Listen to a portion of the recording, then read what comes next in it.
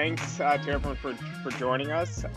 My name is Bhaskar Sunkara. I'm the editor and publisher of Jacobin, and I will introduce our panelists shortly.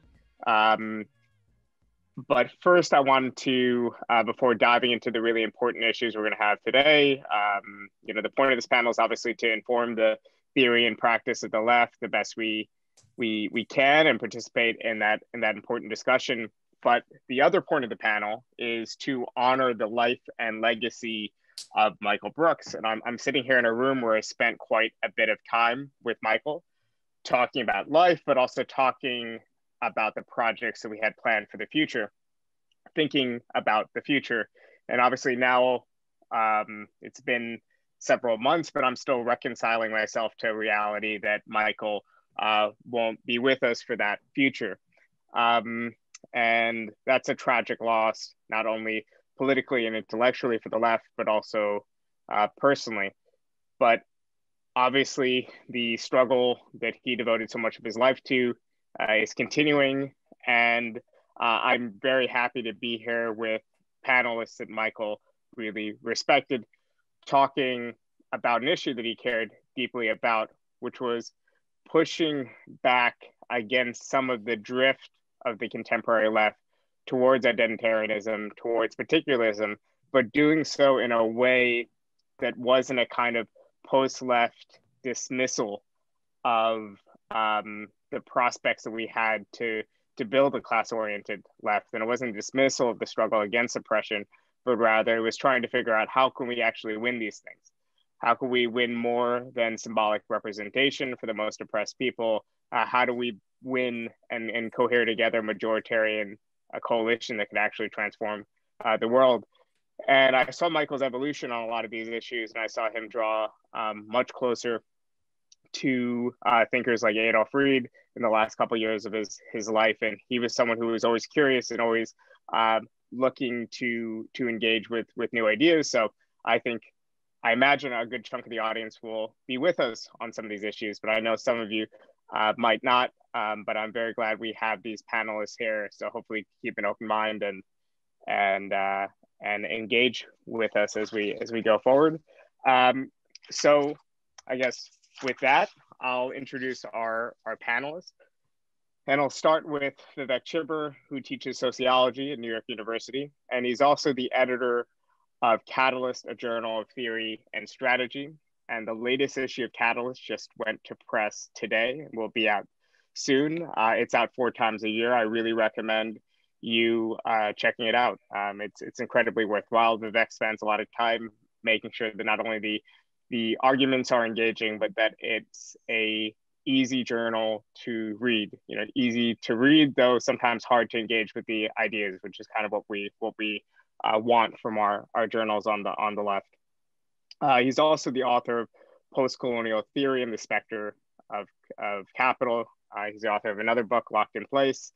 And he has a new book coming out from Harvard University Press. Vivek, remind me again of the title. It's Class Matrix? Yes, it's the Class Matrix. Yes. The Class Matrix, Social Theory After the Cultural Turn. So I'm looking forward to that. I'm sure we're going to have lots of discussions about that book in the fall. And we also have Cedric Johnson, who's an associate professor of African American Studies and Political Science at the University of Illinois at Chicago. He's the author of Revolutionaries to Race Leaders, Black Power in the Making of African American Politics, which came out from University of Minnesota Press in 2007. And he's the editor of the Neoliberal Deluge, Hurricane Katrina, Late Capitalism, the Remaking of New Orleans, which came out in 2011.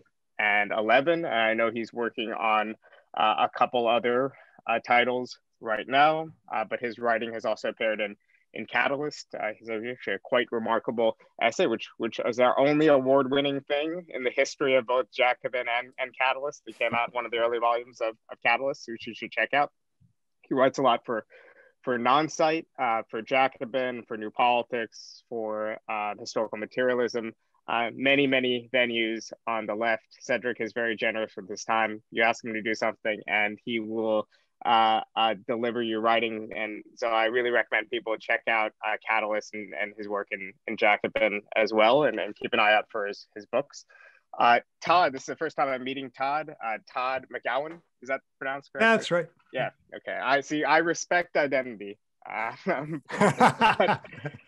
He teaches theory and film at the University of Vermont, and he's the author of Emancipation After Hegel, Only a Joke Can Save Us, Capitalism and Desire, Universality and Identity Politics, and other books. So yeah, I'm looking forward to this conversation. I thank you all for being here and for, again, continuing to honor Michael Brooks's legacy and his work. So I want to just start with a few very broad overarching questions, and then we get into some more particular questions. And I do encourage you all, whenever you want to jump in or engage with each other, please do that. So Vivek, I think it'd be useful maybe for us to start with a broader historical point. I was wondering whether you could situate how the left has historically related to questions of oppression. And I ask that because often when you hear a lot of the left liberal discourse today about the questions of oppression, you would think that the left just woke up to this in like 1996. And then all of a sudden there's been this new wave of thinking on it. Or even in 1960 with the emergence of movements of the new left and so on. But obviously there's been many generations of brown and black Marxists since the time of the Comintern, and I'm wondering whether you could just reflect a bit on the traditional Marxist understanding of oppression and how left movements have utilized Marxism as a tool to combat oppression.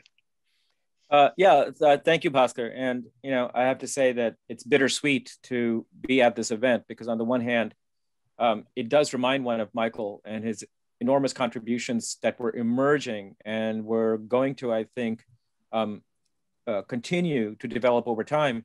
At the same time, it is also quite tragic that somebody at such a young age who had made such an impact is no longer here, and especially somebody who at such a young age was coming to terms, I think, with the enormous contribution and also potential that socialist politics has for American culture and American progress. So, it is tragic. I didn't have much of a chance to meet Michael personally, but I was on the show twice, and I was blown away by both his sensitivity, his openness, and the sharpness of his mind. A genuinely curious person, which on the left is not easy to find these days. So, that said, I hope we can do justice to what he had to offer to all of us. To address your question directly, Bhaskar, there has never been a time in the history of the left when it didn't center anti-oppression politics in its strategic orientation. It's not just that the left gave some lip service to addressing oppression or that it recognized the importance of oppression, but it's been at the very core of the working class movement and the left movement, North and South, right from the start. Now, it is absolutely true that the record is checkered and that the left was not, and by the left, I mean the socialist movement here. It is absolutely true that the left wasn't equally effective or equally devoted to every aspect of social oppression, and it had to learn from struggles of the oppressed as they were opening up and as they were developing, as has any other section of the progressive intelligentsia and progressive politics.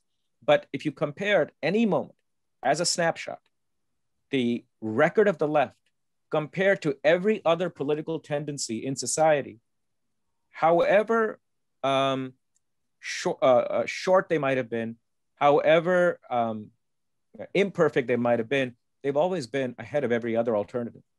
And this is something that we understood as myself and others were growing up in a country like India, for example. But it's something that has very effectively been eliminated from the historical memory of the left by the 68ers, what's called now the boomers, and the people who came after them. So as now a younger layer of socialists emerges in the United States and elsewhere, one of the most important tasks we have is to, on the one hand, give its due to the left for a quite extraordinary record of fighting against other forms of oppression than just class, but at the same time, not be defensive about it. Recognize what the limitations were and recognize where we need to go ahead of that. That said, what was the traditional socialist understanding? It was an understanding that realized that you cannot dissolve social oppressions into class, but that the inequalities that emanate from class are the foundation and the necessary condition on which other social oppressions emerge. That is to say, social oppressions rest on inequality. Eliminating inequality, therefore, is the essential precondition to addressing social oppression. That elimination of the inequality will not itself overnight eradicate social oppression, but any attempt to deal with the issue while hiving off the economic issue is bound to fail in the following way.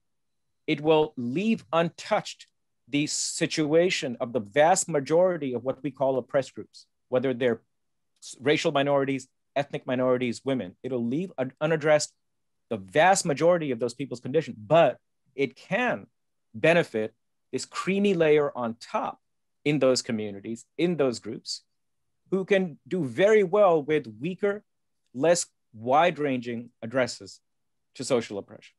And this is why the left always understood that when you look at race, when you look at ethnicity, when you look at gender, you can't look at them as homogeneous blocks, because there are going to be groups and classes within those communities, within those groups, who are going to have different interests from the interests of the vast majority, and who will try to narrow the demands around gender, race, and ethnicity to suit their own narrow interests and their own narrow needs. And therefore, anti-oppression politics had to put at the forefront, the poor amongst those oppressed groups. And that will form then a basis of horizontal links between the working class movement as a whole, and within the working class movement, racial minorities, ethnic minorities, women, et cetera. So the class question is never separated from the question of oppression, even while we realize that oppression cannot be dissolved into the class question. That's been the traditional left position. Where we are today is that it's been flipped. Anyone like myself or Cedric and Todd who tries to say that you have to go through class to get to the race question, to get to the gender question, there's the term now. It's called class reductionism. You're accused of being a reductionist, blah, blah. This is because this is also the period where, for the first time in the history of the left is largely unmoored, unconnected to the lives of working people. And in the layers where the left subsists today, which is the middle class, the professional class, amongst the women, amongst the Blacks, amongst the Latinos, there simply is no interest in the fate of working class women, working class Blacks, and working class Latinos. So they use this as a weapon against the left. And until there are more Black and brown socialists, you're not going to find a way out of this. So, Cedric, I guess to play devil's advocate, I think there's a common belief on a lot of the left that I guess what you could call Black ethnic politics is maybe ineffective, but it is a positive residual element of the struggle of the 1960s. So in other words, this existing layer of racial affinity and symbolic politics, like it might be powerless because of context or circumstance, but it's broadly part of the struggle for equality. I guess you could put it that way. But a lot of your work seems to say that, this kind of politics is not only a symptom, but kind of an outgrowth of more than just a symptom of class fragmentation, but it's actively preventing some sort of class reformation in the future and some sort of materialist class politics that could actually address issues of racial oppression. So first of all, I might be totally putting words in your mouth, so please correct me. But is that broadly a good summation of what you're saying? And I guess could you elaborate on what the left should be thinking about actually existing, let's say, Black ethnic politics? Right. So that's definitely some of it, right? That's definitely part of what I've been up to. I also want to take a moment to pause as Vivek did and respect this moment, right? The fact that we're all gathered here to honor the life of Michael Brooks. I want to thank Russell and Alicia for inviting me to be a part of this panel. I also, like Vivek, had only began to get to know Michael. I never met him in person, but I was interviewed by him twice, and we were actually in conversations about doing this show again the week before he passed. And so, like everybody else, I was totally shaken by it, and it's really a sad and another great loss in the midst of so much tragedy and uncertainty over this past year. I want to pick up where Vivek left off and talk a little bit more about the 1960s and really that post-war period, because I think that's a pivotal moment. It's the period where we see the making of Black ethnic politics as we know it, which Bhaskar just mentioned. And it's also the moment where a lot of the troubles begin for the left in terms of how we think about class. There's a couple of core concepts I want to throw out. For me, they're relatively simple, simplistic in a way, but maybe for some of the audience, a reminder might be helpful. Maybe talking about these concepts might be useful.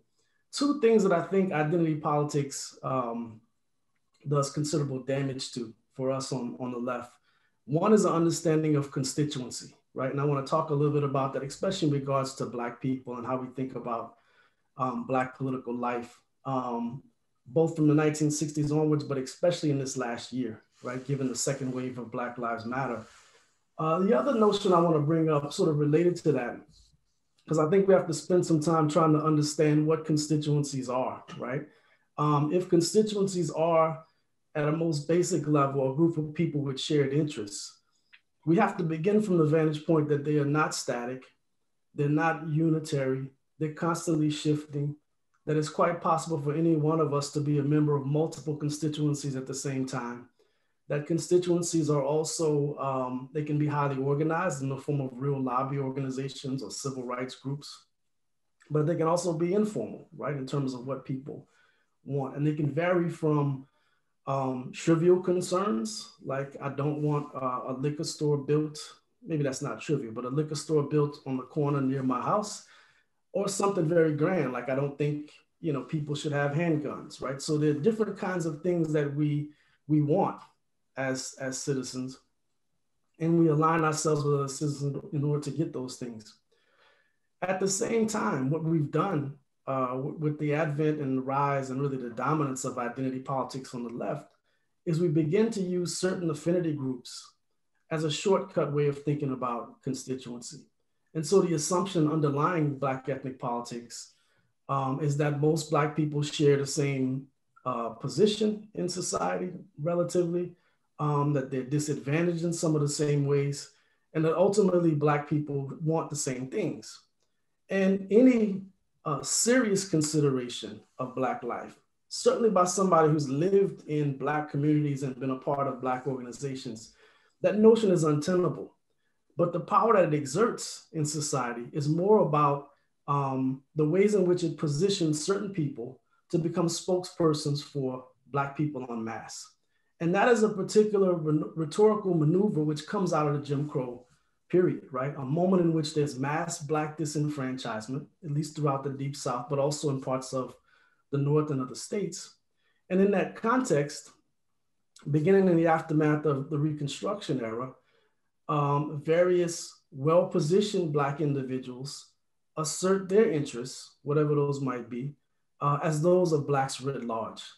Some of the most famous examples from the late 19th century, of course, Booker T. Washington, Tuskegee Machine, right? His various minions who supported his ideas about industrial education, who supported his ideas about not necessarily supporting, not just not supporting civil rights, but actually actively working against those in public who were trying to achieve full citizenship for Blacks throughout the country. So people like Washington existed in every town and in every part of this country, right? People who were well-positioned, and there's some legitimacy to it to the extent that they're the ones who have resources. They have the ear of City Hall or of wealthy benefactors. And so they do have some power within the context of Jim Crow segregation. But what they're also doing at that same moment is they're not necessarily reflecting the broader politics, which, as as Vivek alluded to, included union politics. It included socialists. It included all manner of radical politics, Black nationalists, and other tendencies, which didn't always square with those of this very small but well-positioned Black political elite. What happens in the post-war years, I think there are a couple of things that we need to be mindful of and might be helpful for understanding both the advent of identity politics within the New Left and the position that takes on, but also how Black ethnic politics becomes fairly institutionalized. Before we even get to that period of the post-war years, there's the defeat of, or the beginnings of the defeat of communist politics and radical left politics in the United States. And that certainly gains momentum during the post-war years with McCarthyism and with the persecution of all manner of radical trade unionists and other folks throughout the country. The same thing is true within Black political life, right? And people like Preston Smith, in his book on Chicago, has written about this shift within Black political life within this city from a focus on social democracy, this idea that people should have certain public goods, regardless of their ability to pay for those, towards this idea around racial democracy, or what we might call nowadays racial justice, where I should just simply have the same opportunities that other whites have, that there shouldn't be any guarantee that housing, shelter, education, these other things are guaranteed to me, regardless of my ability to pay. That becomes a dominant thread within post-World War II political thinking among African Americans, right? It's ascendant. And I was reminding some students earlier today in a conversation that many of the people who are pushing for the civil rights reforms are folks who are well-positioned to take advantage of opportunities if they become available, right? They're college graduates, they're professionals, they're people who have some nominal ownership within local context in some segregated districts in different parts of the country. So they have a really clear interest to overturn Jim Crow because it is an impediment to their success. It's an impediment to their mobility. But with the advent of various major civil rights reforms, it's not like the Jim Crow politics goes away, right? The politics that was articulated by a fairly small Black professional and managerial stratum, right? That politics remains. That style of politics, this sort of presenting or speaking the voice for the broader Black population. And it remains even though during the ensuing years since the Voting Rights Act and major civil rights acts were passed, Blacks have been integrated into all sorts of different parts of society. There's real power that's been achieved in some context. But ultimately, right, the interests of working class Blacks is not always reflected in that politics, on that top layer of Black ethnic politics. And I think we're still there for the most part. The way out of it, for me, just to go back to my opening notion, is to focus on constituency. If we're talking about Black populations, let's not assume that people share the same interests. Let's not assume that all Black people have the same views about police. I mean, again, any basic, investigation shows you that many Black people are very supportive of police. They want to see the same levels of funding, if not more, in some communities. They certainly don't agree with racist policing. They don't want to see civilians killed by police. But their ideas are much more complex than some of the sloganeering that takes place at the national level. But I really think we have to get back to serious consideration of constituency for a few reasons. I mean, for one, just as a matter of historical interpretation. I mean, how do we achieve some notion of historicity without thinking carefully about what people wanted within any given moment, within any given context, what they wanted and what they're trying to achieve. I'll just give you one quick example of how this goes awry. I was listening to a conversation with some colleagues over the last couple of weeks about the January 6th Capitol siege. And what was amazing, the discussion was on whiteness and white supremacy. And, I don't have a problem with saying that there are white supremacists who were on the Capitol steps and who charged into the Senate chambers. But shouldn't we have a conversation about who these people are? We have the information, just like everybody else. They tweeted, they went on Instagram, they took pictures, they posted things on Facebook and told us exactly why they were there. Shouldn't we start from the view that there's different tendencies at work, right? In any historical moment, there's different tendencies at work. Shouldn't we try to gain a sense of the different forces at play before reaching for some broad abstraction that doesn't necessarily capture the motivations of the people who were present, right? That's just not a helpful way for me in terms of interpretation. The other thing, if we think about the left more specifically, how do we build any sort of alliances capable of achieving the things that people demanded in the streets last summer if we don't take an honest view of where people are in the society and what they want, as opposed to treating either Blacks as all heroic and all necessarily aligned for progressive politics, and whites who we don't know and who typically are never in the room as always reactionary, right? I think this is a troublesome thing that happens on the left, and I think it's summarized a lot in this whiteness discourse and other things that we engage in. But we can do better. But I think it begins by us going back to questions of constituency, right? As a real basic concept that might help us to slowly begin to steer the ship in a different direction. And this embracing of the concept of an organic, unified Black community, and it being kind of forbidden to attack the kind of integrity or united interest of this community, it does have mirrors in how people used to talk about national liberation struggles. Like, we're all united against our colonial oppressor and whatnot. So it's not necessarily unique in these discussions of oppression, but obviously now it's taken on such a big role. It's amplified in certain media narratives, being pushed in certain history, being pushed. Can I just say one thing about this though, Bhaskar? It's very short. Even when the left talked about national liberation struggles, they never, ever abstracted away from class issues. So national liberation struggles were always understood to be different from independence movements because national liberation struggles connected independence with class transformation. And so the mistake of thinking that you're essentially homogenous blocks trying to achieve independence was something nobody coming out of the interwar left tradition ever made. This is as Cedric is saying, it's a post-68 phenomenon.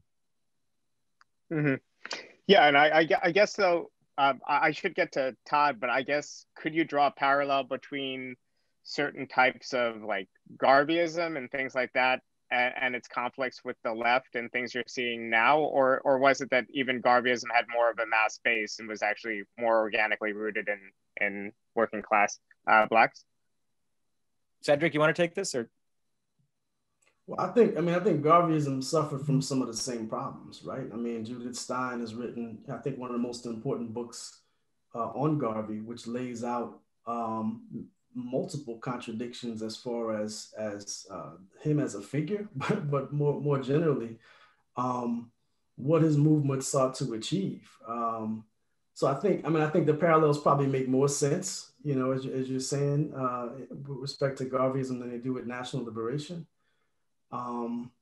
But Garvey, to be honest, engages in the same sort of politics that I just criticized, right? This idea of being literally the messiah of this broader Black mass of people who are not able within that context to participate in American life in the most basic ways in terms of voting and other, basic civic participation. And so their lives as citizens is curtailed. So the appeal to creating some sort of parallel nation state formation appeals to people in that moment. But ultimately, I think Garvey's guilty of the same politics that we would criticize Booker T. Washington for, and he was a devotee of Booker T. Washington.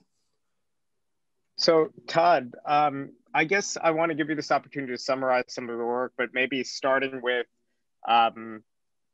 maybe situating some of this transformation from universalism to particularism that starts in the 1960s. And I guess it should be pretty straightforward, but maybe defining what you mean about the shift, universalism and particularism, because I imagine that even some people that we would think of their politics as particularistic might not define themselves in such a way. They might not think of themselves like that. Right. I think I just want to start too by saying I didn't know Michael, but I only knew him as a fan. And so I was going to come on it someday. And it saddens me that this is how I come on, but I'm happy for the opportunity. It's great to talk with you all. And I guess for me and I think I see the same kind of thing that Cedric and Vivek see going on. And I think it's, you can locate it either starting in the 60s or starting maybe after the war with critical theory, Adorno and Horkheimer, this idea that there's some danger associated with the universal and that we have to retreat into the particular to avoid making the mistake of Stalin or even making the mistake of Nazi Germany. Like that kind of thing like Nazism gets associated with universality, Stalinism gets associated with universality. And so then it seems like an ethical move to retreat into particularist politics, I think. And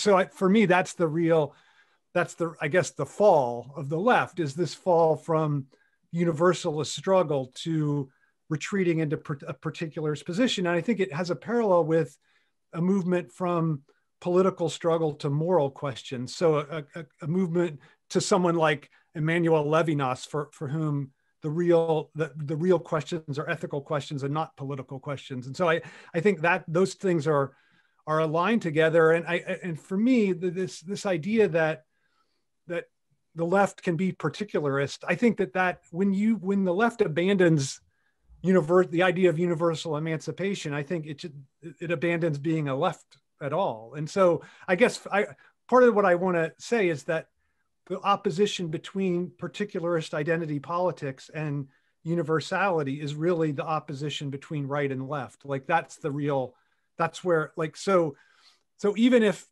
a movement like, I think there is a universalist dimension to a movement like Black Lives Matter, and it doesn't, but I think it comes through. It seems like it's particularist, but I think there is an underlying universalist movement, because the movement is, and what I take is really important about the movement are the slogans themselves, like "We are all George Floyd," or I can't breathe, these kind of things. Like it's this identification with the figure of the person who doesn't belong, who's outside. And I guess for me, that's what universality is. It's this attention to this universal failure to belong, the way in which identity always fails, that's where universality resides. So that's I guess that's where I see the situation today. And that's where I guess I want to, part of what I'm trying to do is to call for a return to explicitly universalist politics, as that is the project of the left, as I see it. So the core appeal is universalist in the sense that it's I think the way popularly people who are engaging in this movement understand it is, we are marching for the same rights and dignity and respect as other people, and we're in this broad multiracial movement to do that. But I think that's also been tied into a trend in the media and in culture and elsewhere that is explicitly particularistic. So some of the rhetoric around racial disparities, for instance, it would seem to just like reify race instead of placing stats on let's say disparate medical outcomes and whatnot in the context of class and neighborhoods and whatnot. It almost would seem, and obviously Adolf Reed and others have written on this, to reify the notion of biological race. And I think, so it's hard to separate the moment, in other words. Yeah. I'm not quite articulating that. No, well, I see what you're saying. I think that's right. I think there's a way in which it gets interpreted back into particularism. And I also think any appeal, I find it odd that there can be any appeal to biological race after the Genome Project. I mean, let alone after Nazism. But it's, that the notion that race is biological, I think just has no place within any kind of leftist struggle, as I see it. Well, I guess I'll turn to Vivek or Cedric or actually whoever, Todd, if you want to address this too. But Yeah. I guess to play devil's advocate, there is a tendency within the left, let's say of the movement that emerged out of the 1980s, that said, we are united in our particularisms in the sense that, like, I am building a gay movement, and this block of the gay movement is going to be connected with this block of the women's movement, which is going to be connected to this block of the anti-apartheid movement, this block of the of all these kind of separate siloed movements, but they're not meant to, even though they all have their own separate kind of leaderships and committees and whatnot, they're meant to just be side by side in this kind of movement of movements on the left. So I would distinguish this from what happened previously, which is you're embedding different struggles against oppression within a working class movement, because in that conception, there's a hierarchy that acknowledges the primacy of class and the primacy of certain working class organizations like trade unions and political parties taking the lead. Whereas in this 1980s-ish kind of post-New Left conception, it's these separate movements that are working together towards the end of a more just society. And if that crude depiction is right, it would seem that in that case, the particularism might be narrow, you could say, but it's still pushing us in the direction we want to go, even though the language and the form is different than our traditional conceptions on the left. Let me start off. I think we need to be clear about a couple. There's a lot of romanticization of what happens in the 80s and 90s. There was no movement of movements. There was no movement. 80s and 90s is when movements are dying. What there is there's a lot of workshops, seminars, conferences, World Social Forums, which, as a comrade in India called it, it was a trading fair for NGOs, essentially. There's all these things going on. I would not dignify these with the term movements. This is the residue of when movements die. And essentially what's happening is this professional managerial class is taking hold of the rhetoric of the movements and is trying to carve out a niche for itself. Each niche is separately defined. So women's groups say women's struggles have to be autonomous because men can't be trusted, other groups can't be trusted. We're going to do our own thing. You're welcome to ally with us. Blacks do the same thing. LGBTQ groups do the same thing. The key to the fact that these were not movements is this. There's a subtle distinction between saying there is a movement of working people which is addressing different dimensions of their oppression, which includes gender oppression, includes race, includes sexuality. It's one movement addressing different dimensions of what they're facing versus saying these are all separate movements. Once you say they're separate movements, each movement is now obliged to render an argument as to how then, as a separate feminist movement or a separate anti-racist movement, how are you going to overturn gender oppression? How are you going to overturn racial oppression? Tell me, can you do it without economic redistribution? Are you going to be able to affect the position of women without universal childcare, without universal healthcare? Are you going to be able to overturn racial oppression without a jobs program, without single payer, all these sorts of things? If the answer is no, we're going to need it, then you're obliged to say, how are you going to do that politically against capital, which controls all these things, except through basing yourself on laboring women, laboring Blacks, et cetera, et cetera. Once you pose that question, it's pretty clear these were not movements of movements. These were the death of movements in which the largesse that is now to come for the nonprofits, for the NGOs, for the university hiring, for the diversity programs, that largesse is going to be captured and taken over by the rising aspirant creamy layer in these groups. So to my mind, if there's an audit to be done of that era, it was a failure. There's a rhetorical slight benefit in that they allowed these other oppressions to remain at the top of the left agenda, and they still continue to, and that's a very good thing. But politically, they were, my view is, they're a complete dead end. They had nothing to offer, and they still don't. Well, I really like that, Vivek, and I think that, don't you think that it's the point is that they're never really as isolated as they thought they were, and I think that's what you're getting at, right? Like there's no way to address a certain kind of oppression in isolation because the oppression itself doesn't exist in isolation. Exactly. And I think like any struggle that doesn't have, and you said this at the beginning, and I think it's just absolutely right. Any struggle that doesn't have equality at the height of it, at the heart of it, then it's not really an emancipatory struggle at all, I would say. Yeah, equality understood a particular way, Todd. Not formally, all these movements for formal equality, as Bhaskar said, they want equal opportunity, as Cedric said, equal opportunity. Right. But that is not a struggle for equality. There's also has to be equality of outcomes. Yeah, I agree. And totally. it's not a left movement if it's not equality of outcomes. So and that means there's no equality without redistribution. And the key is, the left has always said, it's not just that you can't separate, because I don't want to slide into intersectionality here. It's not just that you can't separate. It's that there is a material basis for all these oppressions, a material basis, not ideological, not cultural, not attitudinal.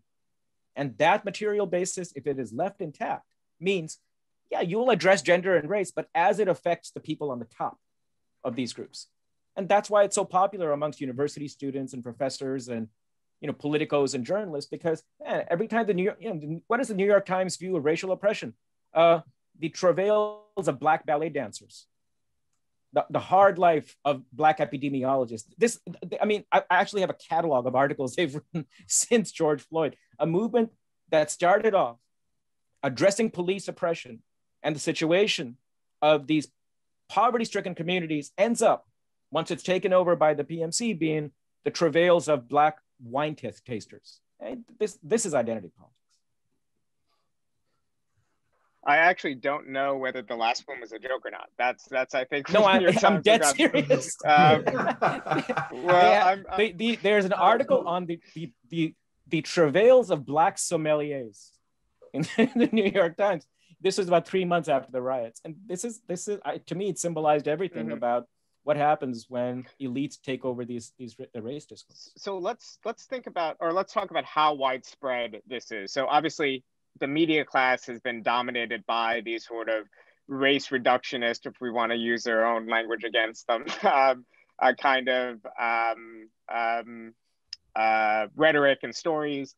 Within academia, in my mind, from my vantage point, it seems hegemonic, but then again, I spend a lot of my time in these kind of left liberal humanities oriented world. Like, am I overstating things because I'm not as exposed to STEM or the harder parts of sociology or history? So I guess from each of your vantage points, I guess I'm just trying to determine whether this is something that's a problem within the left that we're confronted within the left, or whether this is actually permeated, how wide this is permeated into broader civil society, particularly academia.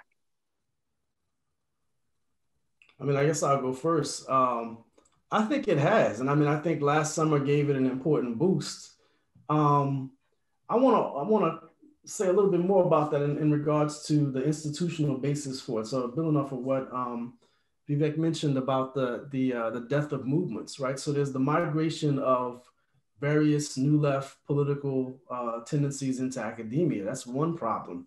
Another one, directly germane to this conversation about Black Lives Matter and how people think about policing, stems from the fact that it was civil rights groups that were the first ones to launch really public and assertive criticisms of policing and the carceral expansion, right? And I think when you get those sorts of organizations being the first ones to make the case, they're going to offer an argument which is grounded in the world that they are a part of, which at that point in the 1980s and early 90s, when the first perceptible evidence of this new carceral apparatus was taking place, they're going to make the arguments that don't veer too far from the foundation world and from the corporate benefactors that they're leaning on in order to survive. And so these civil rights organizations during the 80s and 90s, which are really in a moment of identity crisis themselves, right? They're trying to survive at a moment when so much of what they had fought for during the post-war years is being rolled back by Republicans first and later by New Democrats. And so they're trying to figure out how are they going to remain relevant. And the questions of policing and mass incarceration become some of the first places where they're able to pitch a new tent. And I think the way that I approached that work is it was actually good work. It was important that they were the first ones to say something because nobody else was doing it, right? I mean, you certainly had different cohorts of people who were against the death penalty who were organizing, but for some of these civil rights organizations, right, the NAACP, the Urban League, and others, they're grounded in communities. They have a real connection to other kinds of organizations and networks. And these concerns did emerge somewhat organically from what their members and people in these communities were facing. The problem, though, and I think this gets back to some of the things we've been saying, is that it starts out in this liberal plane, which never contests the capitalist order, which is responsible for this burgeoning carceral apparatus, right? And I think the same thing is true for Black Lives Matter, right? I mean, Black Lives Matter doesn't really veer very far from the very same ground that those civil rights organizations set up in the 1980s and 90s. And certainly we can find, and I always get in trouble if I don't acknowledge this, we can find some chapters, some individuals, some tendencies, some organizations that you look hard enough that do offer anti-capitalist, criticism, but they're also within the ranks those who are connected to the foundation world, and that's been from the very beginning, right? It's not a cooptation process, right? It's not that they've been corralled by foundations and corporate benefactors. Some of these organizations were created out of seed money from foundations. And so I think we have to be clear about that, right? That Black Lives Matter, it is dominant in a way because it works so well. It doesn't contest liberal ideology. It just simply demands that liberalism, have some meaning, right? That everyone be able to participate equally and that all citizens, regardless of complexion or race or creed, should be able to walk the streets without being worried about killed by police. Now, there are some people who are more critical and who do call for, abolition, defund, and what have you. But I think for the most part, like when you talk to students, when you get beyond the academy and talk to organizations, even people in unions that I've been involved with, they abide this Black Lives Matter rhetoric. They abide the demand that those ranks swelled over the last summer, even though there's some evidence that people retreated from that support. But I think we have to keep going back to the liberal ground that it's built on, right? That it's not, it's not necessarily something that is more radical just because of the intensity, the size of the demonstrations, and the kind of fire that we might hear at the podium. Yeah, yeah, go ahead, Todd. Well, Bhaskar, I was just going to say in response to your question, I think what Cedric's point about liberalism, I think that's what the dominant position in academy is. So and I think the way it manifests itself is that the starting point is always the isolated individual, right? And then how that individual has to exist, then that becomes the question. But the idea that the collective could be the starting point, I don't think that ever gets into the way of thinking, at least in the dominant academic discourses today. So I think that, I guess to me, that's the real like where the rubber hits the road, this idea of like the isolated individual as the starting point for reflection rather than the structural or collective situation. Vivek, can you speak about the trends generally in the and broadly, let's say the more quantitative side of sociology or in other disciplines that you're exposed to, just to speak to the scope? It's uniform. Across what in the 18th century was called the moral sciences, across the humanities and social sciences, it's pretty much a wipeout. There is a tremendous anxiety amongst academics across the disciplines when you bring up, they don't mind talking about inequality. They're happy with it. But when you bring up intra-group inequality. There's a lot of anxiety. When you start bringing up class differentiation amongst Blacks, amongst Latinos, they do not want to go there, quantitative or non-quantitative. When you bring up class differentiation amongst women, it's anxious. And the question which I wrestled with for a long time in grad school when I first encountered this amongst people who call themselves leftists, it blew me away that they thought class was a Western or a white concept, and it didn't apply to people who didn't fit that mold. I wrestled for a long time with the question, is this an analytical error? To which the answer had to be, it can't be, because these are awfully smart people, at least, as smart as they come. After a while, you realize this has to do with class anxiety. It's on the one hand, a very fine appreciation of the fact that if you start bringing up these issues, your career is going to take a hit. There's no way around. And I can tell you lots of stories of people pulling other people aside and saying, hey, cool it with this class stuff. There's also this social factor. Nobody wants to be the weird commie in the room when they go to their wine spritzers and their Sunday brunches and things like that. You're the guy in the room that people point to and go, yeah, that's the Marxist. Why? You rely on these people for your career advancement. Academia runs on consensus, back scratching, everybody like it, getting by getting along. You just don't want to be the one person in the room. And so that anxiety generates a desire to find a framework and a conceptual apparatus that occludes what to the rest of the world are blindingly obvious things. And that's the world that we're trapped in. One thing I've always noticed in my interactions with academia, at least up until a few years ago, no one wanted to be a socialist, but lots of people wanted to be radicals. Like, to be radical, everybody's a radical, diffused, right? Yes. But also people do want to be weird, Vivek. People want to be someone. Oh, I examine X common sense thing but that's through weird. the lens of Y, completely fucking insane. People want to be quirky. People want to be quirky. Mm-hmm. They do not want to be, however, what's the word? Be estranged or alienated, right? Yeah. They don't want to pose a threat. Well, they don't want to be pinned down to a tradition, to a dead tradition, or to a certain. No, there's only one tradition. No, right? There's only one tradition they don't want to be pinned down to. The rest they don't mind. Well, yeah, Marxism. I mean, trust me, I'm in the middle of a 35-year ethnography of academia. Mm-hmm. I got a lot of notes. I got a lot of observations. I'm pretty confident about this. That's why I'm nice to you. I'm aware that a memoir is probably going to come in 15 years. So. Yeah, nobody wants to read that. But, so I guess that settles it. We're doomed, and this applies everywhere. Even the people doing math can't escape this.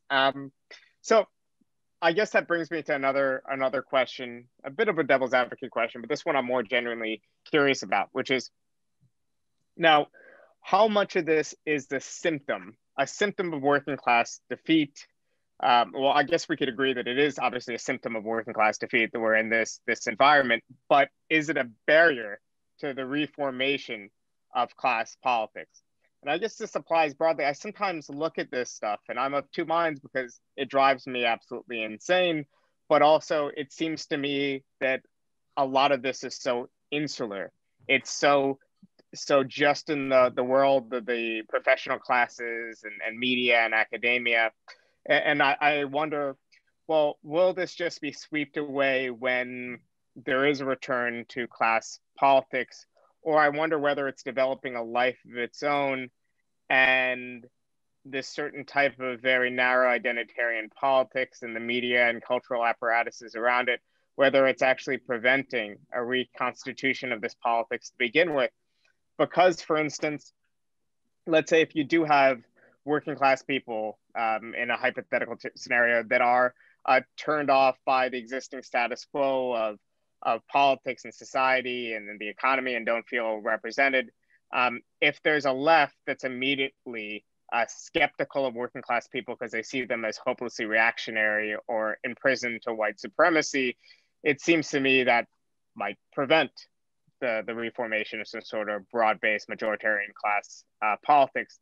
On the other hand, I see the people actually pushing this kind of narrow politics as being themselves not really capable of being a social actor or force in the way that I think of social and actors and forces in a Marxist perspective. So again, another vague, broad question, but I'll leave it to all of you to make sense of it. Well, I would just say that I do think that the theories that are current do have an effect, right? Like I think one of the things that I think we're seeing now is the way in which there's been a shift from seeing economics as the fundamental lever of oppression to thinking of oppression in terms of power.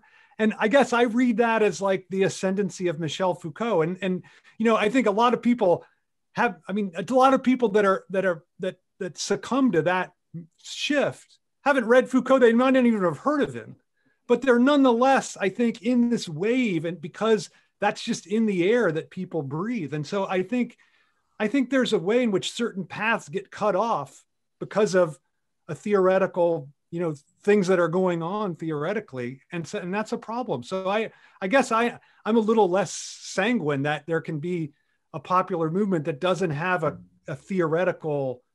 I mean, I do take it. I'm materialist in the sense that I think movements can arise organically, but I do think there's certain ideas are in the air. And I think the shift from thinking about oppression in terms of economics to thinking about it in terms of power, I think that's become so ubiquitous that it's hard for me to, I think that has to be broken out of in order for then things to shake loose movement wise. I guess that's what I would say.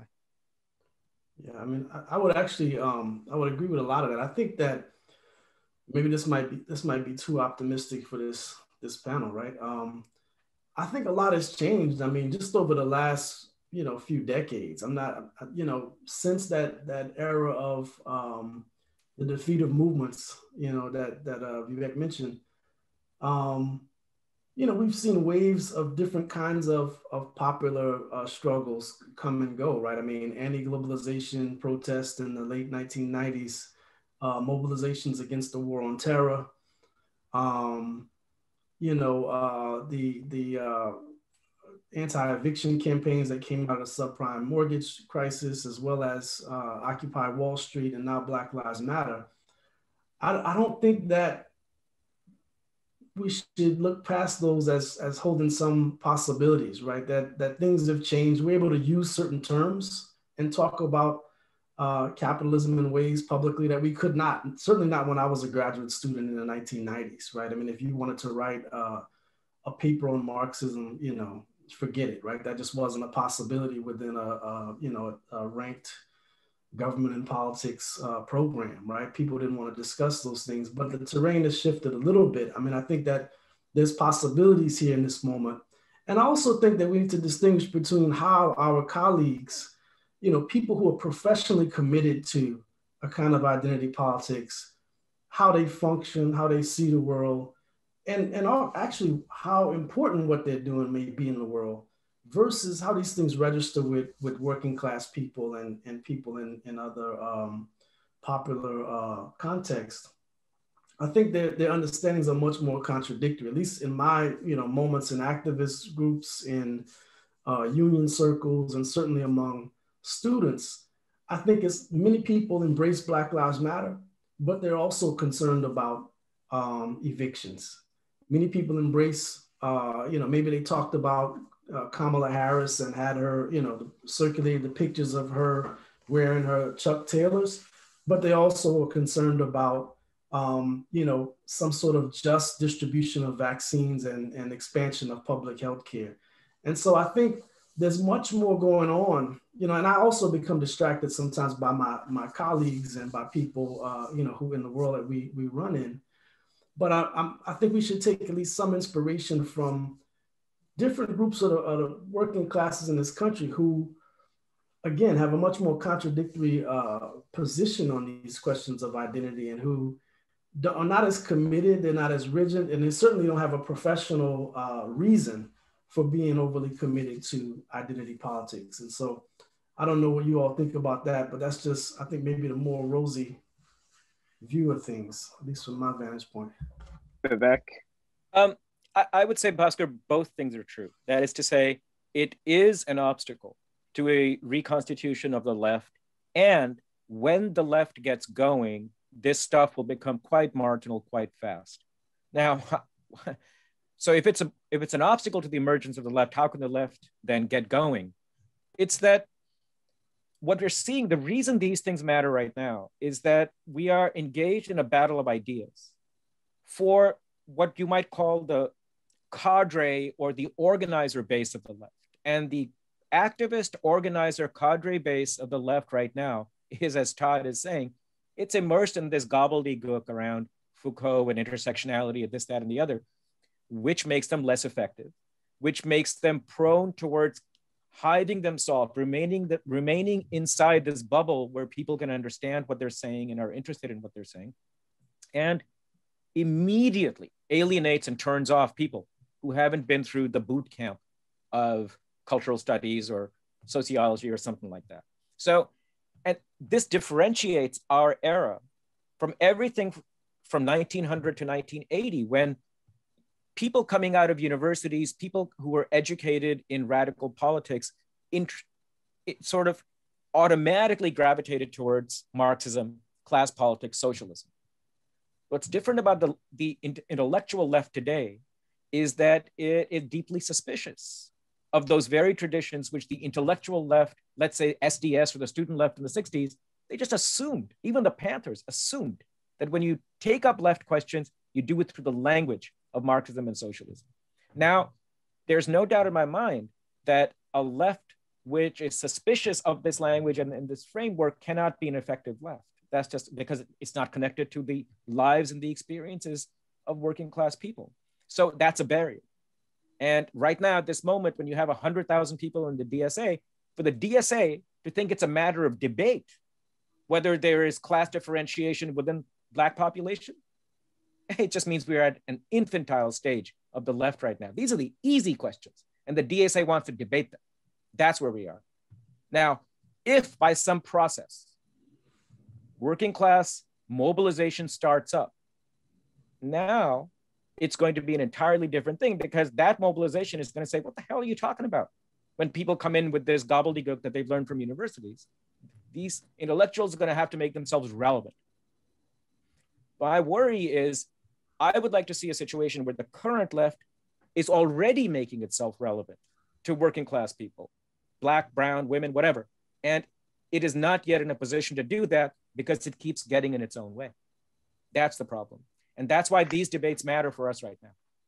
Yeah, I think one thing that's really promising, to speak especially to Cedric's point, is that if you look at the concerns of working class people in this country, not just those that lean Democrats, but especially those that lean Democrats, working class voters care, their top priorities are healthcare, Social Security, the economy, jobs, and Medicare. So I guess entitlement programs. Can I just point out, Bhaskar, every survey done of the Black working class and the Black population generally, the top concerns end up being medical care, jobs, education, housing. Exactly. It's only the left that doesn't realize this. And it's the same priorities for white workers and Latino workers. The difference is the order is jumbled a bit. My fear is that, though, the main, I think, for example, within DSA, it's not, people don't really debate that there's class differentiation. I think the real problem is if you were to do a poll of DSA or a poll of professional class voters in the Democratic Party, you would see very different priorities. You would see a huge gap between, let's say, crime, which I think was sixth among working class Democrats. I'm doing this off the top of my head. I don't have it in front of me. And I think it was something like 17th for professional class Democratic voters. And obviously these priorities are so different. Your rhetoric, your emphasis, your organizing strategy is very different. So then it's a question of leadership. So I want a lot of professionals to be voting for the next social democratic leader in the United States, for the next Bernie Sanders. I just want them to be voting for a program that's built around the needs and priorities of working class people. I don't want to just, completely abandon them. But what I fear is that even the figures I really like, and I'll use the example of Alexandra Ocasio-Cortez, because I think in many ways she's such a remarkable politician and figure. I'm afraid that she's going to be seen by the public as just being more radical and strident in her pursuit of professional class influence priorities of the mainstream Democratic Party rather than something different or distinct.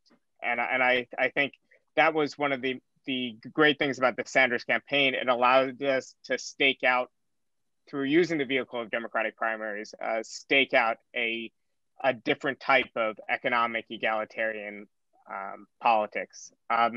But again, it does really give me hope that your average working class voter in the United States cares about these bread and butter issues that we can deliver on more credibly than the populist right can. And also that in general, people are getting more progressive on issues of race and immigration and gender. In fact, the image that's sometimes conjured of this reactionary working class doesn't actually exist. You know, if you compare polling of the 90s, Americans today actually want to either maintain or even slightly increase the level of immigration. This was not the case in the 90s. I just think it doesn't matter. So what if it was reactionary? What are you going to do? Like it or not, man, that's your constituency. Well, you have to organize. Right? You have to organize. Them. You have to organize regardless. But I guess the key thing is we don't need to change people's. But we should be clear on this. That yes, it is an absolute truth, as you're saying. It is not a reactionary mass. But listen, it could be, and you'd better wake the fuck up. The left needs to wake up. The only people talking to the working class right now in this country is the far right, and it's possible that they move to the right. And you better realize that's your constituency, as Cedric was saying. That's your constituency. And if they move to the right, it's on you. It's not on them. It's on you. You better go in there and start working with them. Well, is it possible? I just wonder if you think it's possible for the professional managerial class and the working class to be united. Like, I almost think if the professional managerial class occupies this position on the left, doesn't that push the working class to the right? Well, I think it's absolutely possible, in part because I think the professional managerial class of the PMC, I think, is a good shorthand, but I don't think it's this is another debate. I don't think it's necessarily a freestanding class, but if you adopt, let's say, a producerist rhetoric that says that we are a coalition that's defending the interests of those who work for a living versus those who own wealth and those who own capital. It's a 99% versus the 1%. If you adopt that populist kind of producerist rhetoric, I think that could be an important part of building a movement. The only thing is the actual substance of the movement can't be that wishy-washy rhetoric. It actually has to be built around working class organizing. But historically, parties of social democracy in Europe throughout history, they've always had to appeal beyond the existing working class. They've always had to build up coalitions and white collar worker unions like the TCO and some of these unions in Sweden. They were the most radical unions, but they did so under LO dominance, under working class leadership and dominance. And I think that's what's missing here. The PMC, if you want to use that language, they can't lead, but I do think we need their votes in any sort of electoral coalition, and they could exist, and a lot of them I think would benefit from some of our program. You know, a lot of them would benefit from not being tied to an employer-sponsored healthcare and so on. Two things. Yeah. One is historically, exactly what Bhaskar said. The answer to Todd's question is we know it can happen because it's been done. Now, here I would make a distinction between the managerial component of the PMC and the professional component. Professionals, absolutely. Managers, it's going to be harder because they are managers of labor. So it's going to be harder to have them as a stable member of a left-wing bloc. But professionals, yes. And finally, I'll say this, especially today, you can pose the question at different levels of abstraction. Abstractly speaking, managers have some convergence, not managers, professionals have some convergence with a working class program, limited but real. But in today's capitalism, it's even deeper for two reasons, and then I'll shut up. One is demographically, younger members of the professional class don't have much of a future because of the slow growth of capitalism. Right now in this recession, they're doing well, but the long-term prospects are still very slow growth, which means they have an interest in both decommodified provision of services and also in massive public works programs, in a massive increase in universities and hospitals and things like that. Secondly, the younger ones are much worse off than the older ones. So if you have a Bernie Sanders-like program with big public spending, with infrastructure growing, with increased education, to a significant extent, you can bring professionals into a political movement hegemonized by labor. At some point, it's going to become hard. I doubt that that'll be in our lifetimes. I mean, I hope it does. But at some point, they'll start to peel away. That's been our experience. But at this moment, in this capitalism today, yes, as long as they're not the ones setting the agenda, which is what's happening right now. If it's I mean, that was my point. That was my point, was that the professionals are the ones setting the agenda. So then it seems hard to imagine the kind of the coming together, I think. Yeah. It is. I think even on the manager side, it depends on how you define it. So I know how you define it because you're thinking in broader historical terms and as a Marxist, but I think a lot of people in the US define managers as either foremen who in other countries would actually be considered part of the working class movement, or even low-level supervisors and things like that who often are, I think, could be wedded to some sort of left politics. But again, this is why we can't fall into electoralism, even as we pursue electoral politics, because a vote is a vote. Right. But if you are a socialist and you're building a working class politics, then all votes are not created equal. It would have been better, for example, if Jeremy Corbyn would have lost the election even more dramatically in December 2019, but he kept the Labour heartlands and he lost some votes in London or in the south of England. And that's something that's common sense for us on this panel, but it's not common sense, I think, to a lot of young leftists who are just coming to politics. But Cedric, I'll let you have the last word, and then I'll wrap up. Yeah, I wanted to evoke, another great person in addition to Michael, who we lost in recent times, is Karen Lewis, who I think provides us with maybe the kind of grounded model for how you can see a working class, struggle unfold that does engage professionals and maybe some managers, right? Because managers send their kids to schools as well, right? And so in those strikes that we had here in Chicago, over the last decade, you saw not only the use of a collective bargaining process to improve the conditions for teachers, but also to build a different sense of what a school should be against the onslaught of neoliberalization, right? And I actually think that, kind of saying one last point about Black Lives Matter, I think a lot of what drives Black Lives Matter, especially among Black PMC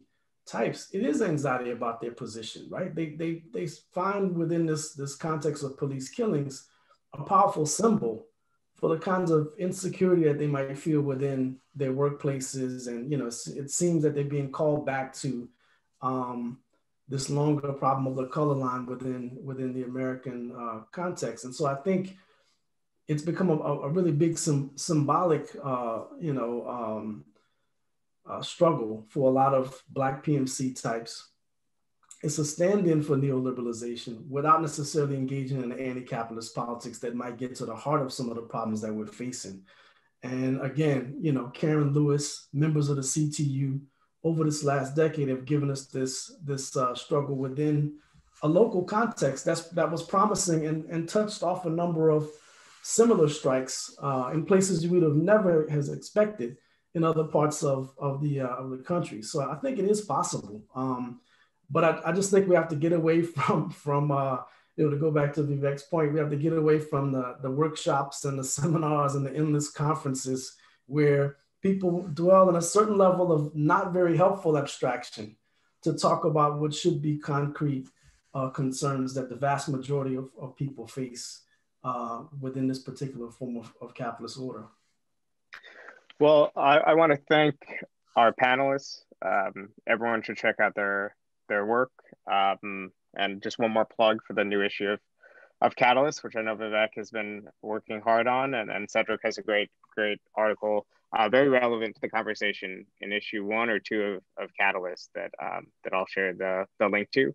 And also just thank you to Russell and Alicia for inviting me to moderate this conversation. We'll be doing a lot over the next years and the coming years, both through TMBS, obviously we'll continue their efforts, but also through Jacobin to honor the life and legacy of Michael Brooks. And it does give me hope that there are people like Michael Brooks that came and gravitated towards democratic socialist politics in the United States. It's a sign that some of our most talented and bright young people and morally committed people are being attracted to this politics. So that's a wonderful sign for the future. I'm very happy that there is now a growing milieu around TMBS, around Jacobin, around all these other venues on the left that is attracting like-minded people who are committed to the actual hard work of politics. And it's not enough just to pat ourselves in the back and have a subculture, but we need to